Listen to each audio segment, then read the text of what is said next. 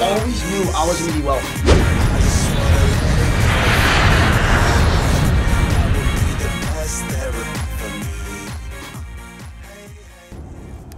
On the run, we are out here in Belgium, and we are with the La Familia, Sebastian and Federica, Didi. En direct de la voiture, en direct du Benzo, on va en direction de Belgique, à 4 heures de route et c'est le feu. J'ai la chance d'être avec Austin et c'est vraiment le feu. On va aller voir ce que les Belges ont dans le ventre, c'est super, c'est de la balle, on est chaud. Let's go. Sì, ieri eravamo a Parigi, c'erano 2 eventi con 300 persone e oggi andiamo a Bruxelles e ci saranno 500 persone a ogni 2 eventi. Veramente troppo bello. So, I don't understand what they just said, but that was Italian and French, now English. But today's episode is gonna hurt some feelings.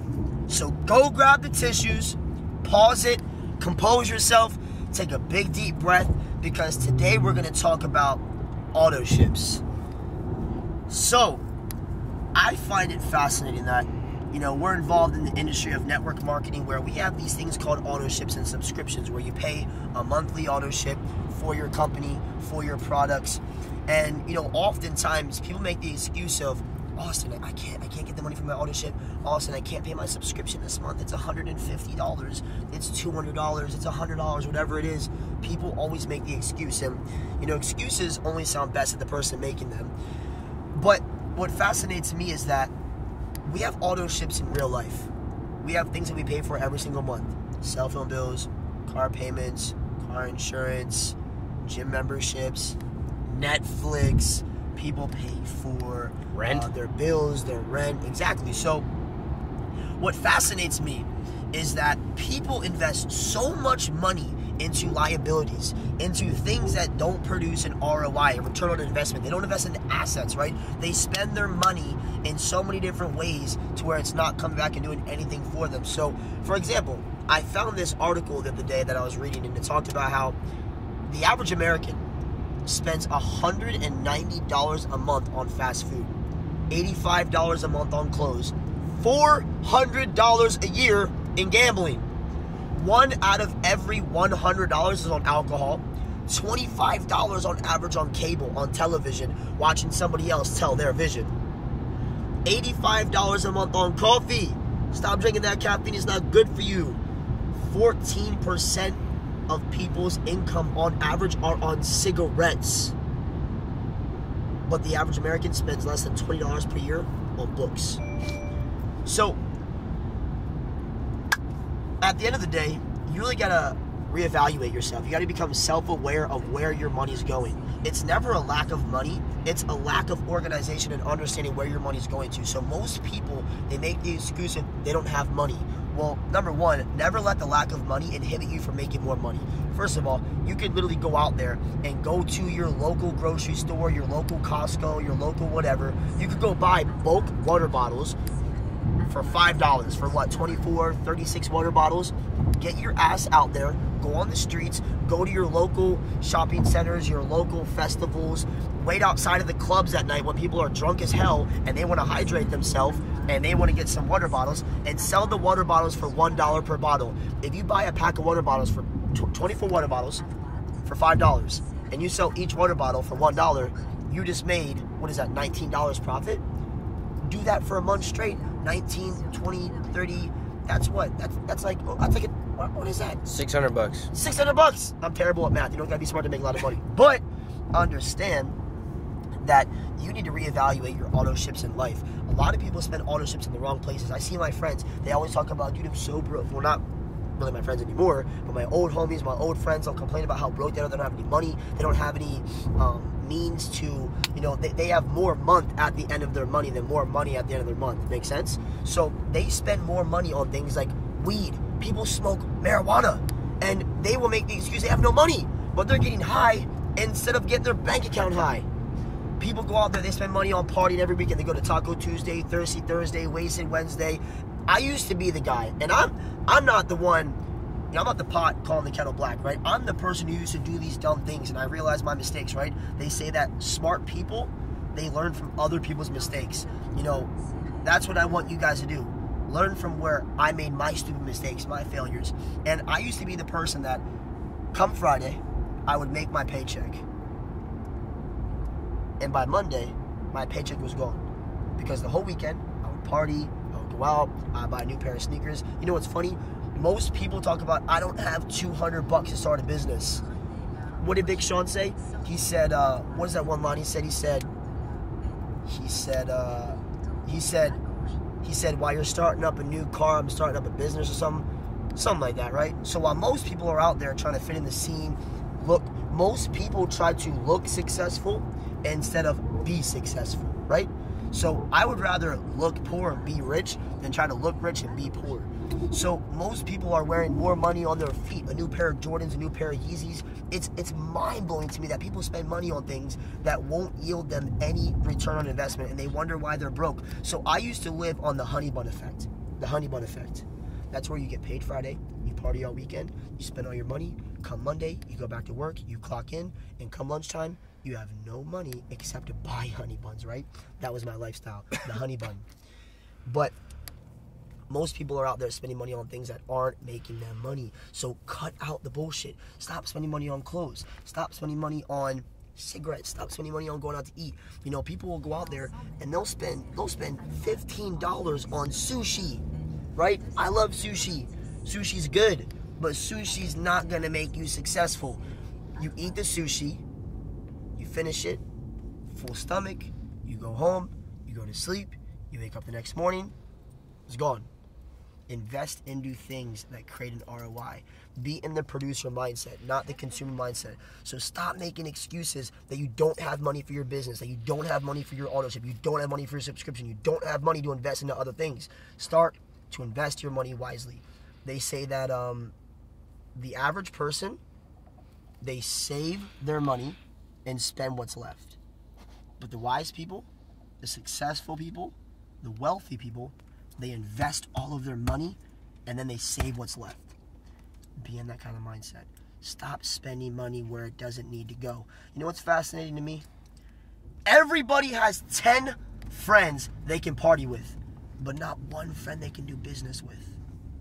Start surrounding yourself with people who understand these concepts. You are the average of the 5 people that you hang out with, right? So people make the excuse, I don't have the $150 this month. Yes, you do. Go sell something. I know people in my business and in this industry who have sold blood plasma to get involved in the company or pay their Autoship. And now they're a 6-figure earner. Wow, crazy, right? No. You got to go out there and make it happen by any means possible. I know people who have sold their bed springs, people who have sold... There was a kid in Mexico who came out to me after an event, and he said, I have no money, Austin. What do I do? I said, well, you do have money. What do you have? Do you have an Xbox? Do you have a PlayStation? Xbox is, I call it a broke box. It's not making you any money, right? Most people spend $10 per month on Netflix when they could take that $10 and invest it into 2 books. Go to a used bookstore and buy a used book. I'm telling you. You know what's crazy? 400 million fidget spinners were sold within 5 months in 2017. 400 million.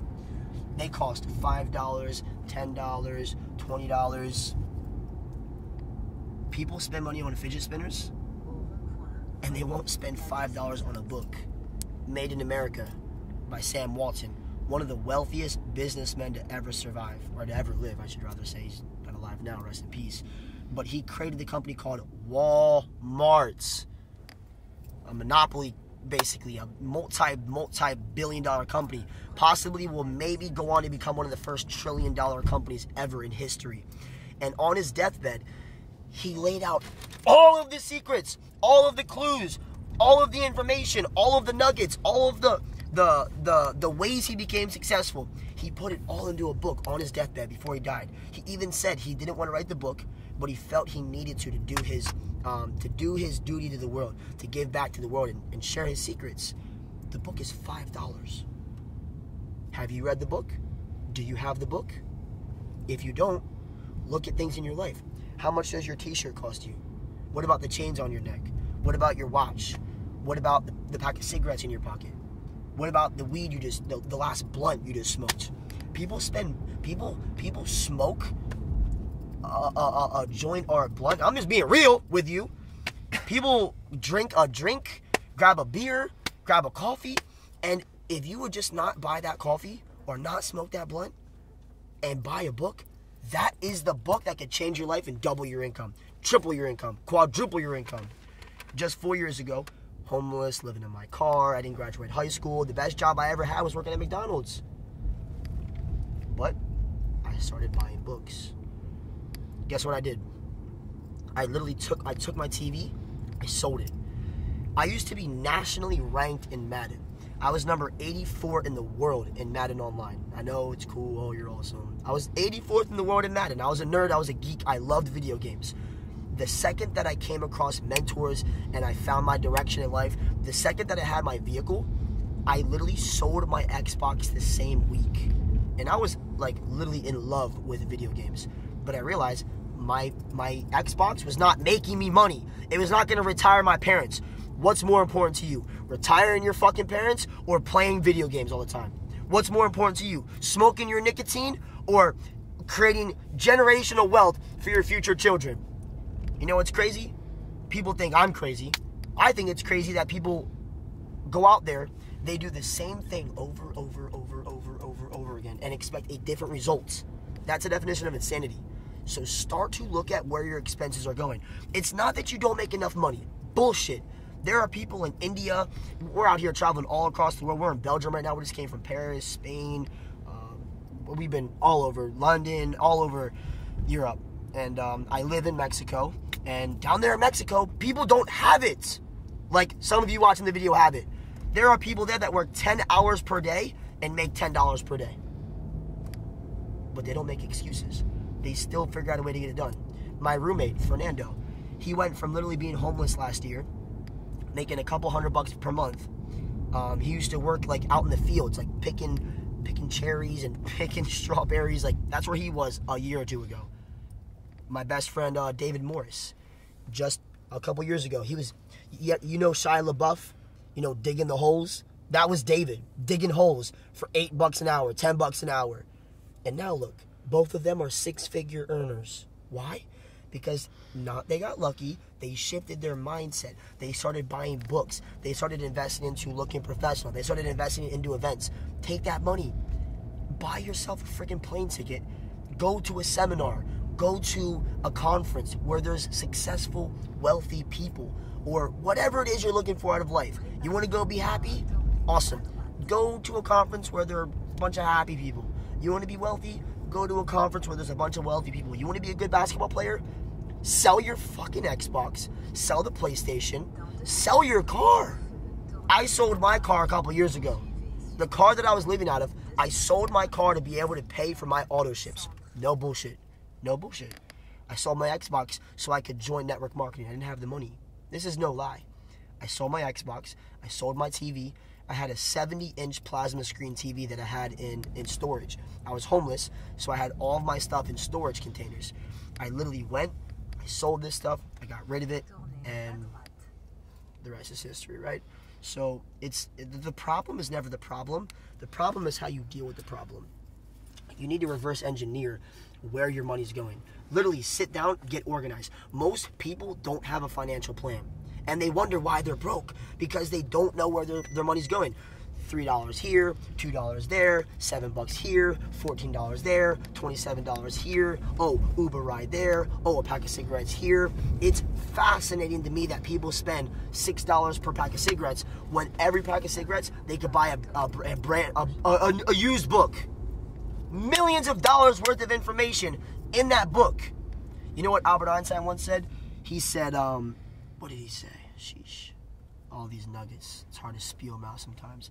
He said the only location that you need to know in your life is the one of a public library. You know why most people are broke? This is why.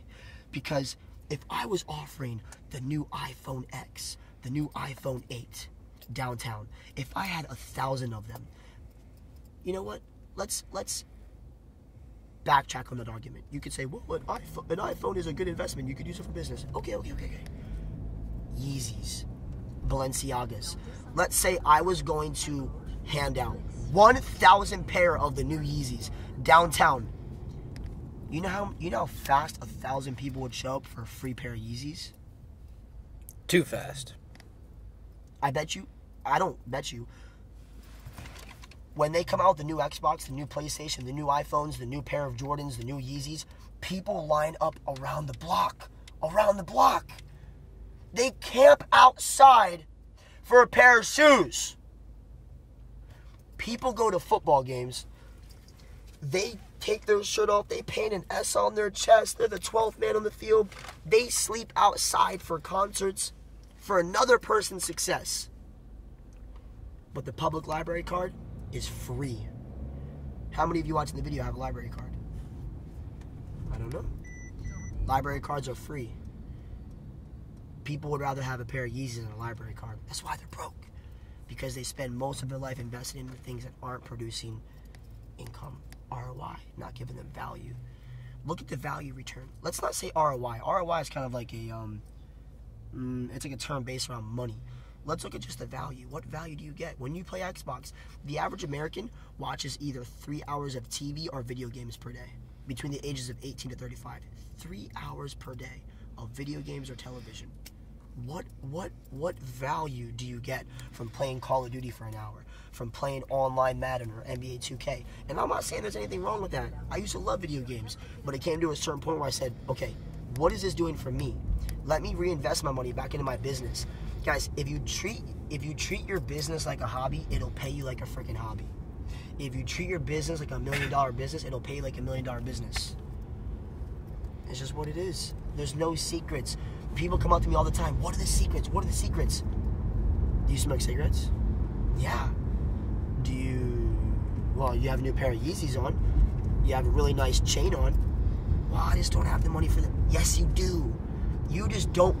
When you make the decision to sacrifice and give up the temporary, materialistic things, that's when you'll have the long-term success, the long-term fulfillment. You know what? I sold my Xbox when I needed the money. I invested back into my business when most people go, no, that's my Xbox. I love my Xbox. Well, I love my family. I love my son. I love my legacy. I love my team. I love my family. I love my friends. I love my passion. That's what I love. That's what I care about. You know what's funny? People always make time for their priorities. Always. People make time for what's important to them. That's why I might be stepping on some toes, but if somebody doesn't text you or give you a call, oh, dude, sorry, the past couple days I was so busy. No, bullshit.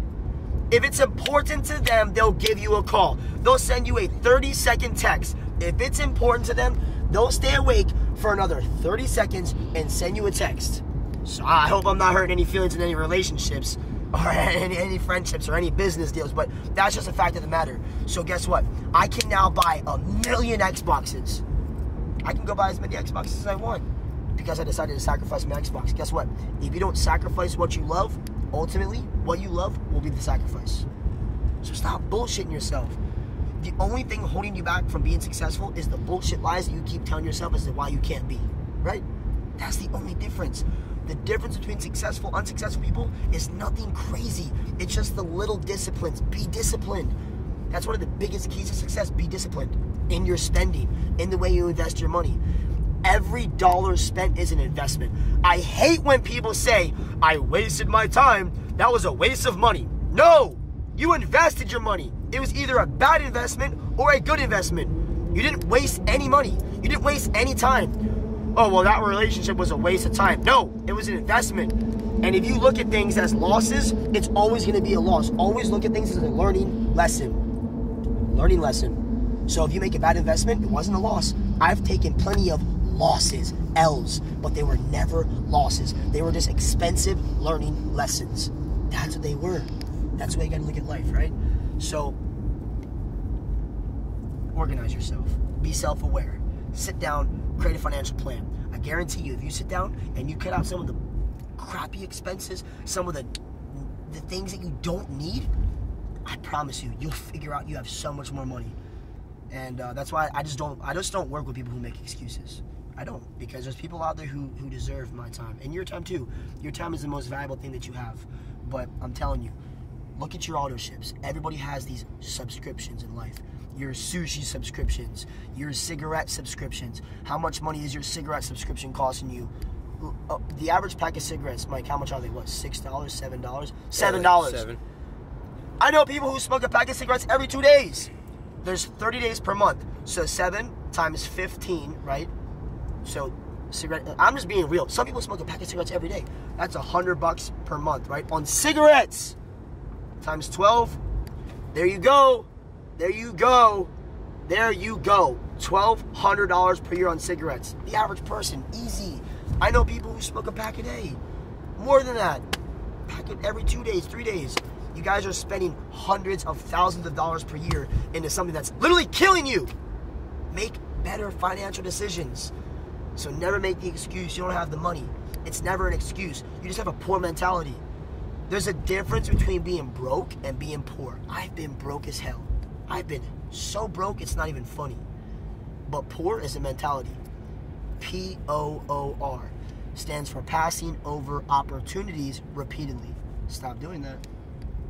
Don't be poor. You can be broke. That's okay. A lot of us have been broke watching this video. If you're like me, if like us watching the video, we've been broke. We didn't come from money. We weren't trust fund babies. It's fine. Don't be poor. Shift your mindset to spend your money more wisely. All of the most successful people in the world are disciplined in the way they allocate their expenses. Your success is contingent and predicated upon the fact that you spend your money wisely. You invest it in the right places. I'm telling you, it's really that simple. Cut out the bullshit. Stop trying to look so successful and be successful. That's it.